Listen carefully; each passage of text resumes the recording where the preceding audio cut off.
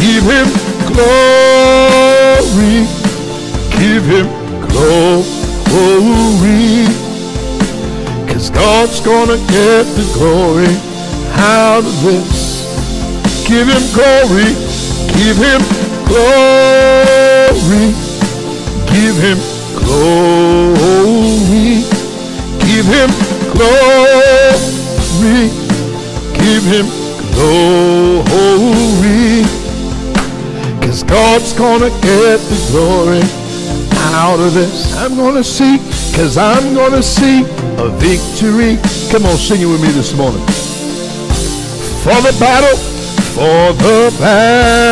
belongs to you, Lord. I'm gonna see, 'cause I'm gonna see a victory.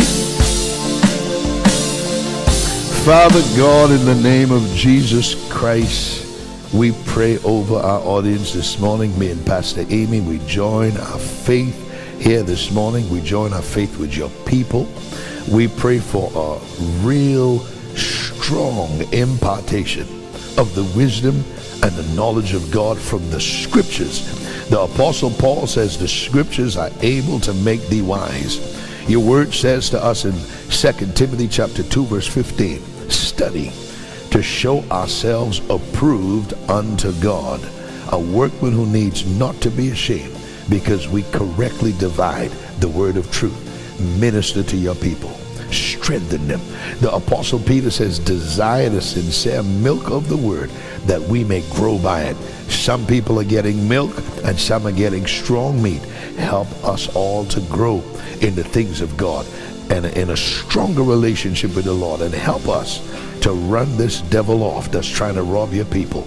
In the name of Jesus, put him to flight, God. Put him to flight. In the name of Jesus we pray. Somebody say amen. Oh, blessed be the name of Jesus.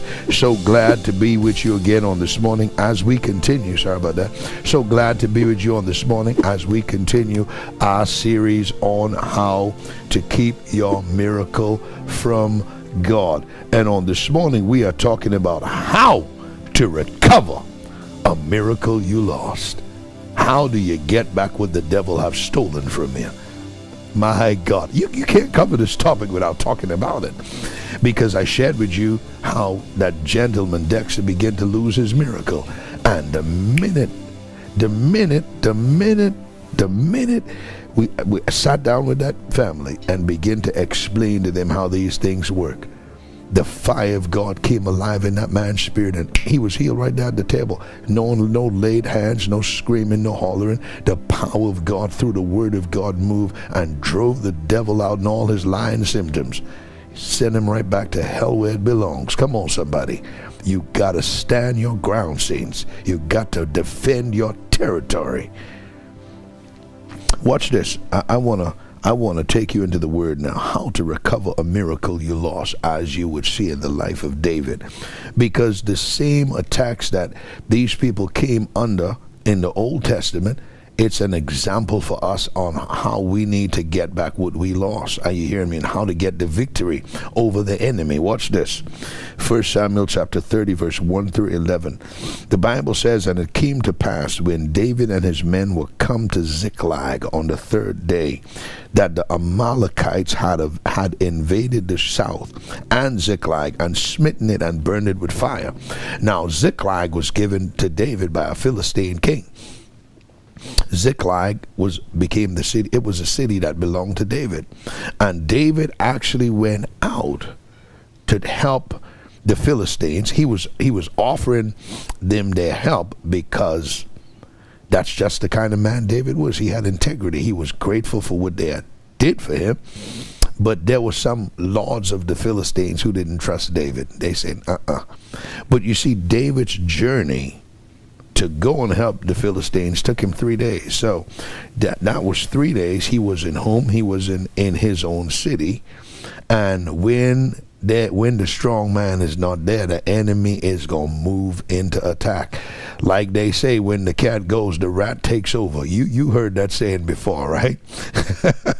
Lord have mercy. When the cat leaves, the rats take over. And as long as the cat is there patrolling through that house, them little mice ain't coming out, because the cat's going to rip him to pieces, right? So David was in there. And this was when the enemy moved in to attack David's family and his land, his possessions. And sometimes when we are focusing on something else is when the enemy tries to move in to rob us. The Bible says in verse 2 here, and this the enemy, they robbed David's city, burned it to the ground, and had taken the women captives, and that were therein. They didn't kill any, they didn't slew any, either great or small, but carried them away and went on their way. I tell you, the enemy, he comes to steal, he comes to kill, and he comes to destroy. So David and his men came to the city, and behold, it was burned with fire. Oh my God, can you imagine when they came and all they saw was smoke coming up? Where their houses were built, it was just burned to the ground, just ashes. Oh Lord have mercy, man, that's enough to drive somebody insane. So when David and his men came to the city, and behold, it was burned with fire, and their wives and their sons and their daughters were taken captives. Lord have mercy. Then David and the people that were with him lifted up their voice and wept until they had no more power to weep. They began to cry, and some of you been there. Have you ever lost something and you cried? You almost, like we say the term, you cried your eyes out. You know, that's just the best way we can put it. That means you cry until you didn't have no more tears to cry. Come on, somebody. Oh, we all have been there. Now watch this. That was the exact place David, this mighty man of God, he found himself at this place. And David's two wives were taken captives, Ahinoam the Jezreelitess, and Abigail, the wife of Nabal the Carmelite. Now you man don't get no ideas here now. God permitted certain things in the Old Testament to give them an opportunity to bring them to a place where they can fully obey God. Don't even try talking, but you won two wives. Glory to God. So the Bible says, so they wept until they had no more power to weep. I want to jump right over to verse 6. And David was greatly distressed. Well, who wouldn't if you lose that much stuff? Come on, somebody. You'd be stressed out too. Don't play Superman here. You're a human being. Yeah, we know you're full of the Holy Ghost and all of that good stuff. But you a man of like passions just like all the rest of us. You pain, you hurt like everybody else. Don't even get to that point where you're playing that positive confession that you're not willing to face reality. That's not faith. That's foolishness. David said, this poor man cried and the Lord heard him. Don't let church folk make you feel like you're unspiritual because you're crying and weeping, man. Tell David he ain't got no faith. This man wept until he ain't had a teardrop left in his head. Come on, in his eye, in his tear ducts. Tell him he ain't a man of God. I mean, we gotta quit being crazy in the church. Amen. Come on, somebody. David was greatly distressed, for the people spoke of stoning him, because the soul of all the people was grieved, every man for his sons and for his daughters. But David encouraged himself in the Lord his God. Now this is the mistake his men made. They were so stressed out over the loss of their family, they want to blame David. I'm sorry, I got to park here for a minute. How are you going? You were with David. How you going to blame him? You were right there along with David going to help the Philistines. All of y'all had to leave to go be responsible men. And now that you come back, you won't blame. How could you blame him? It ain't his fault. And you see, this is exact. I got to park here now. This is exactly what the enemy does.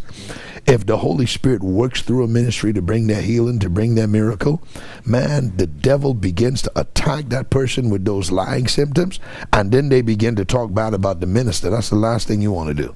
Put your mouth on the man of God. They begin to say, oh, this ain't real. I knew it was fake all along. You siding with the devil. No wonder you're losing your healing. Don't side with the devil. He's a liar, saints. He is a liar and the father of all lies. Jesus said the devil is the first one to lie. Come on. He told Adam and Eve, had God said, don't eat of the fruit? Oh, that's not true. You could eat it. Your eyes going to be open. It was open, all right. Lord have mercy. You can't listen to the devil. Don't side with him. Rebuke him. Tell him to get out of here. You see, a ministry like this is bringing the anointing and the power of God to you.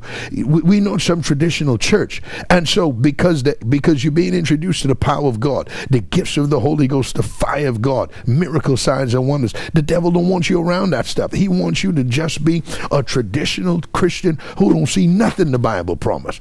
I'm sorry. I refuse to go on with. I told God I'm going to fast until I see everything come to pass that you promise in the Bible. I just can't go on playing church as usual. No signs, wonders, miracles. You crazy? Man, I'll lose my mind. Come on, somebody. I got to have the power of God. I got to have the anointing. I can't play church. I cannot play church. I got to have God's power. So David was stressed out. And David said to Abiathar the priest, you got to have authority in your life. You got to have somebody you can call on. You got to have somebody who can come in agreement with you. And David said to Abiathar the priest, Ahimelech's son, bring me the ephod so I can seek God. And Abiathar brought the ephod to David. And David inquired of the Lord, saying, shall I pursue after this troop? Shall I overtake them?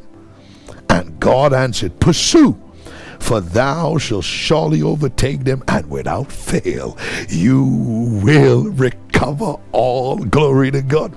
God's telling you this morning, you will recover all. Everything God gave you that the devil stole, you will recover all. Dear God, dear God. And through a series of events, God allowed David to find somebody who knew exactly where the Amalekites had taken David's stuff, his possessions, his wealth, his silver, his gold, his wife, his kids. My God, my God. And the Bible says, watch this now. I want to take you straight into the action, man. Verse 16. Verse 16, the Bible says, and when this man that David those had found had brought him to where the Amalekites had his family tied up as captives and all his silver and gold, behold, they were spread abroad upon all the earth. Listen to the enemy. They were eating, drinking, and dancing because of all the great spoil that they had taken out of the land of the Philistines. That was Ziklag, and out of the land of Judah. So they had robbed David's city that the Philistines gave him, and they robbed the city where David, the tribe and the land where David was from. The enemy really attacked David. Do you see this? This was a demonic blow.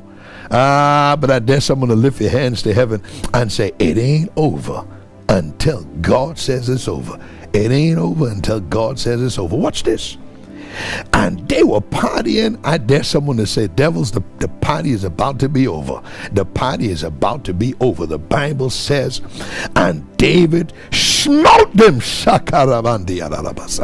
Glory to God. He began to attack. He smote them from the twilight even unto the evening of the next day.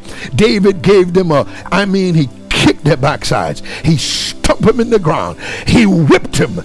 He defeated them. He annihilated them. He got rid of them. He beat them in the east. He whipped them in the west. He stumped them in the north. And he knocked them out in the south. In every direction, everywhere he turned, God gave him victory. The Bible says, your enemy that come against you one way, they will flee 7 different ways. Submit yourselves therefore to God. Resist the devil and he will flee from you. David began to whip him. He began to stump him. He began to attack him. He began to annihilate him. He began to subdue them. He began to put them under his feet. He got his wife back. He got his children back. He got his wealth back. He got his animals back. Everything David lost, the Bible says, and David recovered all. Somebody shout, I'm about to recover all. Devil, you robbed me for the last time.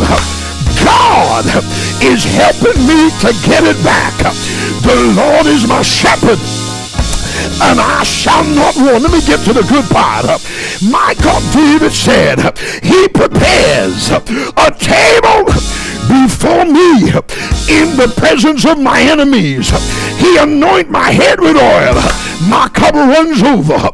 Surely, someone shout, surely, surely, goodness and mercy shall follow me all the days of my life, and I'll dwell in the house of God forever and ever and ever.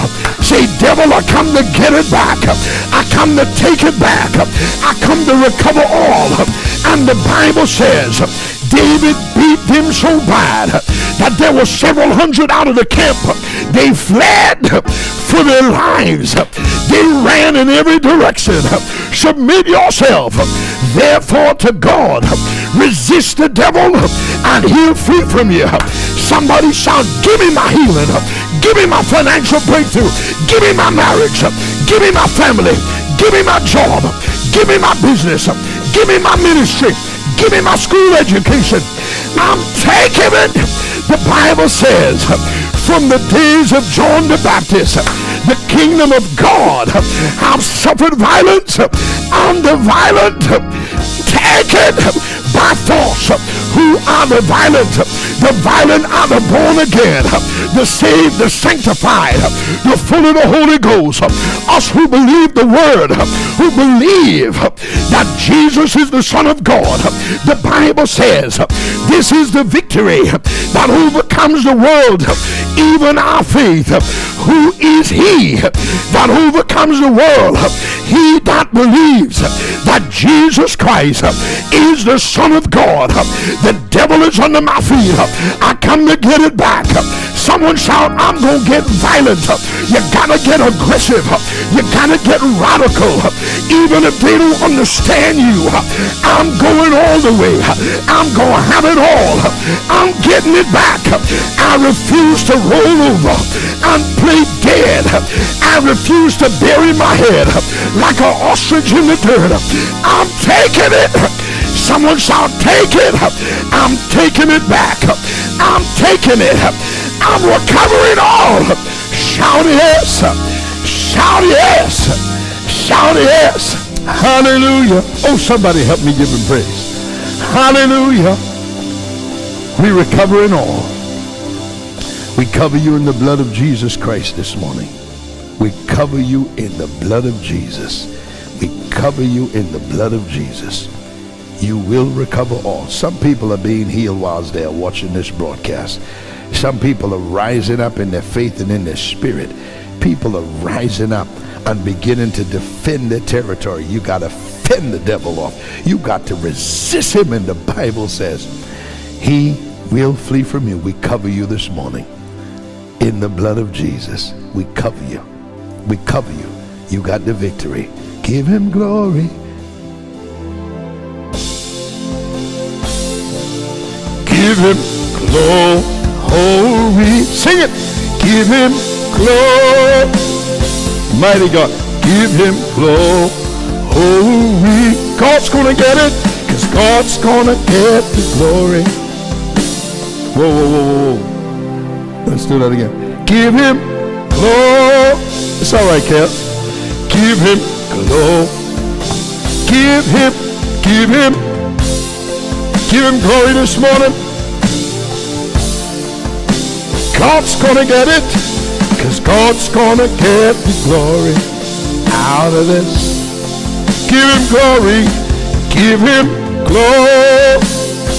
Give him glory. Give him glory. Give him glory. Give him glory. Because God's gonna get the glory out of this. Oh, come on, somebody give him praise. Hallelujah. My God, my God. Glory to God. Listen, on this morning, we want to give you an opportunity to support the preaching of the gospel. To do so, you can visit us online right now at seanpindernet.net/give. You can also give through the ministry PayPal account. That address is paypal.me/SeanPinderMinistries. You can also text to give. All you have to do is text the letters SPM to the number 45888, and a link will automatically be sent to you. You can also give through the ministry Zelle account. The ministry Zelle email address is info@seanpinder.net. And if you give through Zelle, make sure you email us your name and mailing address so we can send you a tax-deductible donation letter. It's doing things right. Amen. You can also give through the ministry Cash App account. The ministry Cash App address is the $ Sean Pinder Ministries. If you give through the ministry Cash App, make sure to email us your name and your Cash App username so we can send you a thank you letter by email, or your mailing address would be even better. You can also mail your donations into the ministry. Just remember to make your checks and money orders out to Sean Pinder Ministries, P.O. Box 2726, McKinney, Texas 75070. Never forget me and my beautiful wife, Pastor Aimee. We love you. We appreciate you. Subscribe if you didn't have a chance to subscribe so you will not miss any of our daily devotionals, our morning prayer broadcast. And remember to share this video with somebody that you know need a word of encouragement. Share it, share it, share it. Help me get this word around the world. We love you. Me and my beautiful wife, Pastor Aimee, we love you. We don't take you for granted. We appreciate you. And we will continue this entire week on this series, How to Keep Your Miracle from God. We want to hear from you. God bless you. We love you. See you on tomorrow. Bye-bye.